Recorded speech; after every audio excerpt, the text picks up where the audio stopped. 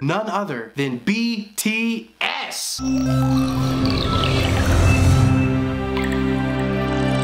That's right, Army. This is a huge week for BTS. It is the comeback. Now, for some people, they're thinking, hold on a second, BTS has been around for a long time. I don't remember them leaving. That's true, but the way that things work, when they have a new album come out, it's called a comeback. So Friday the 12th, their new album, Map of the Soul Persona, finally comes out. We get the album itself, we get a music video,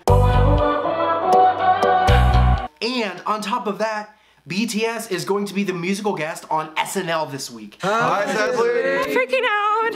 Oh, you missed me. That is freaking huge. I'm gonna be bold and say that they are the first K-pop group ever to be on SNL. For those who are naysayers and might not be a BTS fan yet, you need to just throw away your expectations, wash away your criticisms, and just open up your soul, because BTS is here to stay.